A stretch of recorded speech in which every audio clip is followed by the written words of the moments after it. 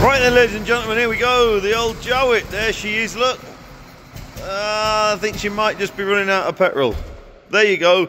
She starts on the bottom there. It sounded lovely there for a minute or two, and it may have just run out of fuel. Turn fuel back on. Yeah, I think so. So it is a very, very nicely presented little motor. It really is.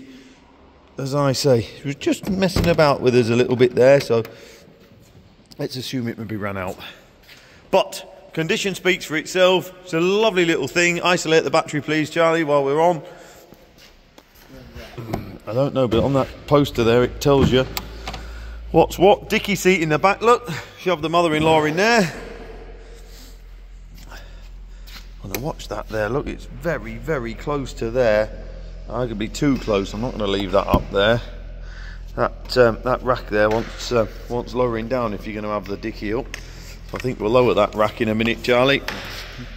So we'll lower the rack so that somebody doesn't flop it down and catch it. So as I say, car speaks for itself. To start from cold, connect the battery isolator in the box, turn the fuel tap on in the passenger footwell, prime the carb, give a full choke, turn the engine over to get petrol in, then switch on the ignition. When started, let warm up for a few minutes. When stopped, isolate the petrol tap. Dashboard's lovely, look. We'll have a look around the other side and see what it is showing mileage wise. Car, as I say, it speaks for itself. It's lovely. Obviously originated from just across the way down near Bradford there. 43,551 on the clock, look.